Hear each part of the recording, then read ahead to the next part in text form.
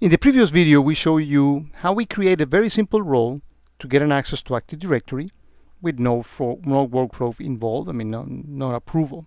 Now we're going to make something a little bit more advanced as we progress with the tool. Again, no coding.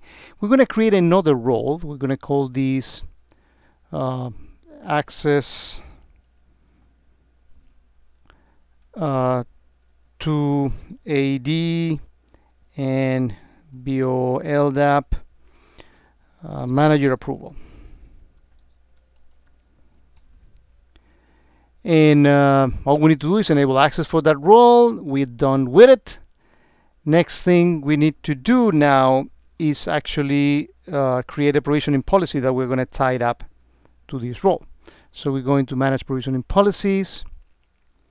We create a new provisioning policy. The name we're going to the same, let's say access. Well, too many C's there.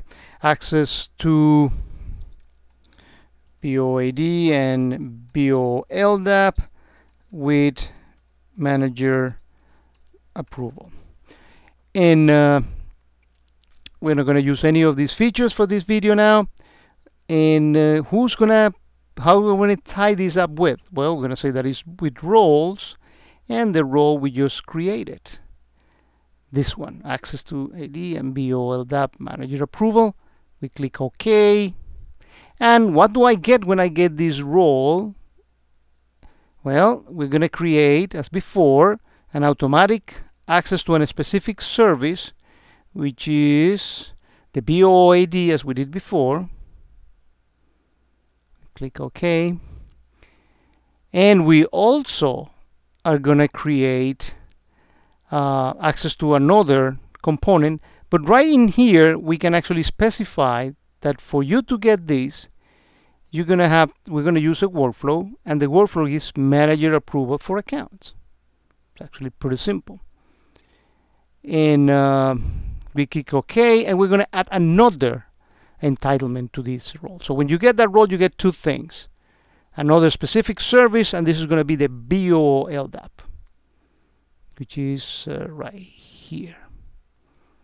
We click OK, and we also specify that manager approval is required for this. And we do it twice because iTeam is smart enough to know that you may have one of the entitlements, and but we want them for anyone who gets both of the entitlements to get manager approval.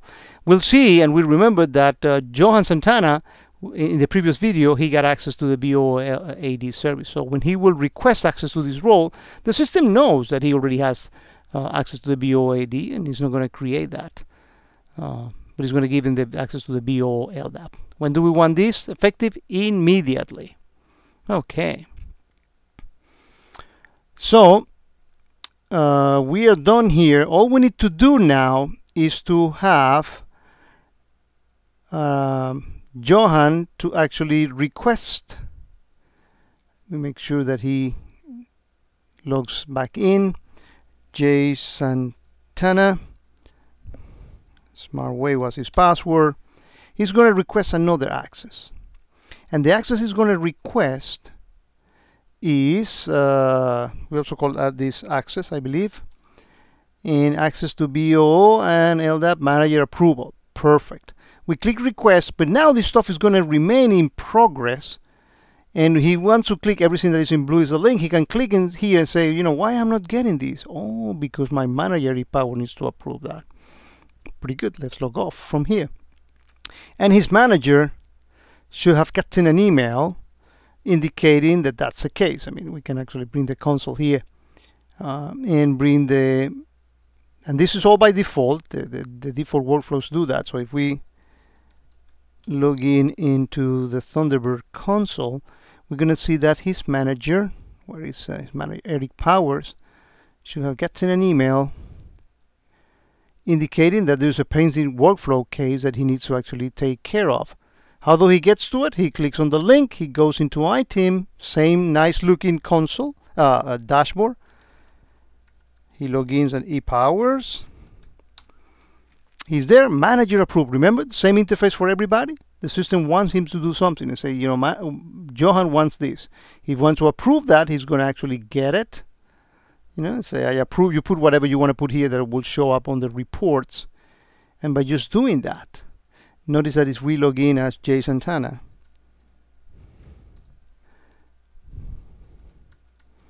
he got, now we see the accounts that he had.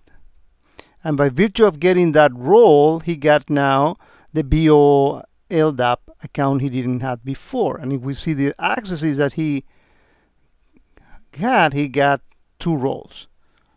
The one with Active Directory and the one his manager just approved.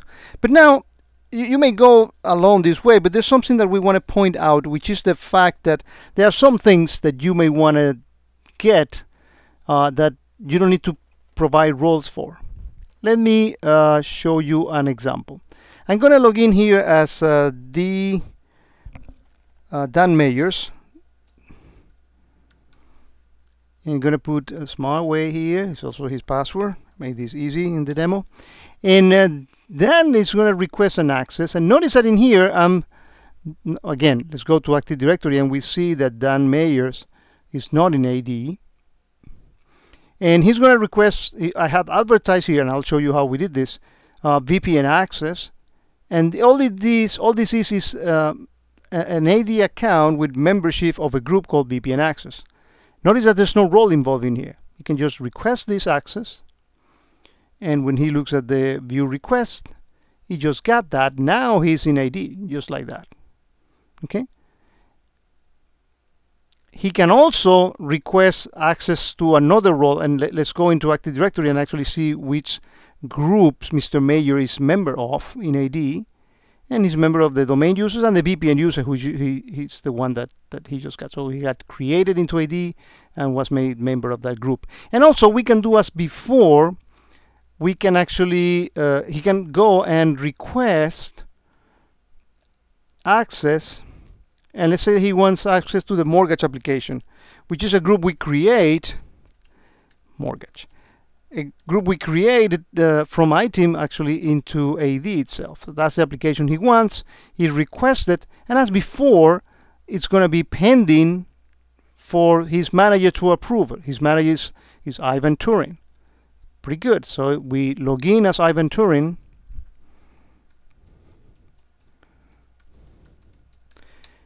And as before, he approved it. He has something pending from a recertification. Before he approves that, again, comments for the report to show up. And by just doing that, Mr. Meyers is going to get access to that application as well. So what I wanted to show is that the thing that we did with Johan Santana and roles, I can also do them with accesses. Notice that he's now a member of that other group as well.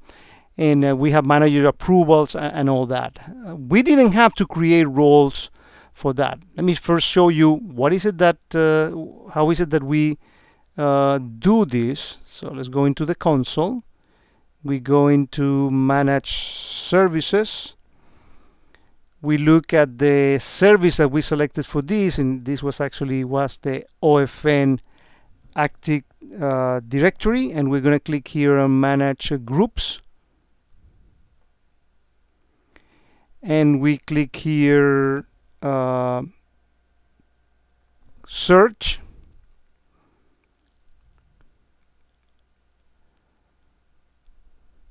and we go here and look for VPN access. There should be a group here called VPN access, and here it is. Okay, and we can actually, click on the actual link and see what is it that we define in here. Member of what group, access information, no approval required on the workflow. If we go to the mortgage application, we're going to find out that we specify on that one a workflow for mortgage application user. Here it is. We specify a workflow for the manager to approve. Here it is. So what I want to point out is that we can do the same that we did with roles with accesses And when do you apply each? Well, roles should be, as we said at the introductory video, something that aggregate a bunch of accesses, a bunch of entitlements. Something that should have a name that is descriptive of the things that you get.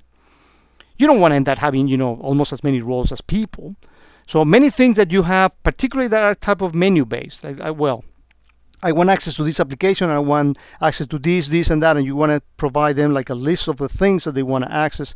There's no need to create a role for that. You could, and nothing prevents you from it, but you can also achieve the same result by using the accesses in iTeam. And you can do recertifications, which we will show later, reconciliation, all the actions you do with roles, you can actually do them with the accesses. So it's a great way of really keeping in check the number of roles that you have. And again, this is for things that typically users request more than they get automatically, and they work nice and dandy in iTeam, accesses and role. And we're going to be doing some more elaborated cases where we will show these.